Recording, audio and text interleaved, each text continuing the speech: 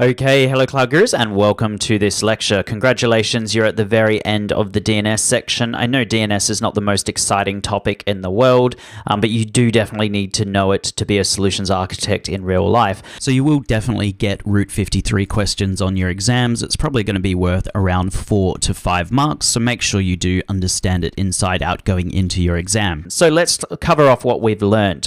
My Route 53 exam tips. Now, always remember that elastic load balancers do not have predefined IPv4 addresses. You resolve to them using a DNS name. I appreciate we haven't covered off elastic load balancers much yet in the course. We will get that when we move on to the highly available section of the course.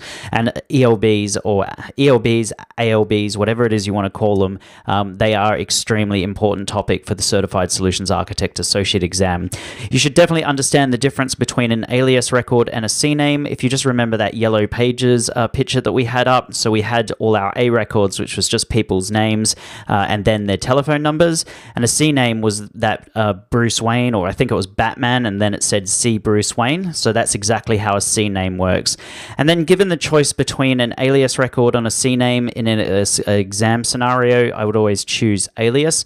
Most of the time Amazon are going to be asking things like your naked domain name. You need to map your naked domain name or your zone apex record to an S3 bucket.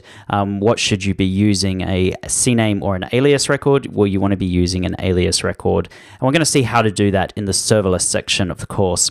So some common DNS types, we've got our start of authority record, our NS records, our A records, our CNAMEs, our MX records, and our PTR records. And the following routing policies are available with Route 53. So we started off with simple routing, we then looked at weighted routing, latency-based routing, failover routing, geolocation routing, geoproximity routing, but we had to do that using the traffic flow, and then multi-value answer routing.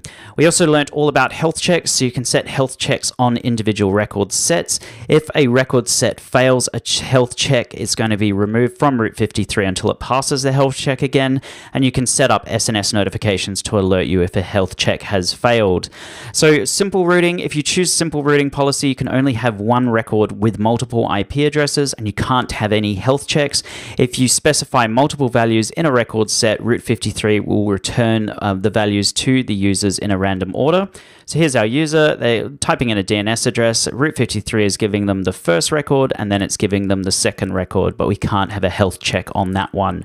Weighted routing policies, we've got our user, they're typing in a DNS address and we're setting weights, so we're sending 20% of the traffic to US East 1 and 80% of the traffic to US West 1.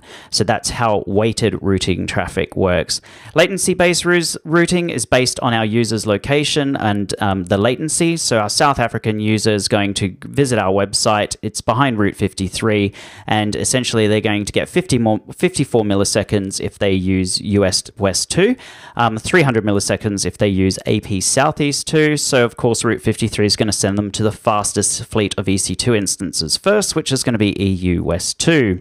Failover routing, this is where we start using our health checks, so essentially we've got an active passive environment. Our active environment could be US West 2, and our passive environment could be AP Southeast 2.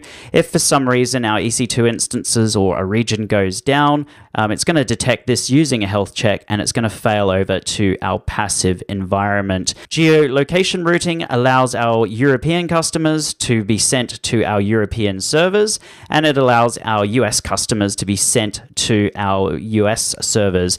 It doesn't have anything to do about latency. It actually physically knows where our customers are, and then it makes routing decisions based on that we configure. So that's how geolocation routing works.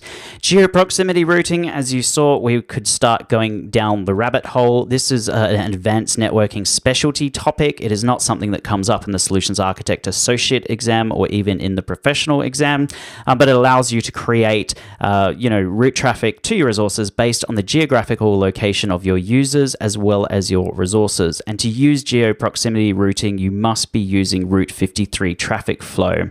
And then finally, we had our multi-value answer policies. And essentially, this is the same as simple base routing, except you get health checks. And so you can have multiple values within your record set. sets. So we've got our record set in here, and we've got our first and our second. And if one fails a health check, what's going to happen? Well, it's going to remove that from the record set, or it's going to stop serving that record until it passes the health check.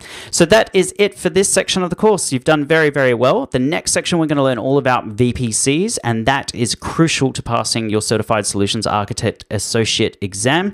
And it is actually an awful lot of fun. So if you've got the time, please join me in the next lecture. Thank you.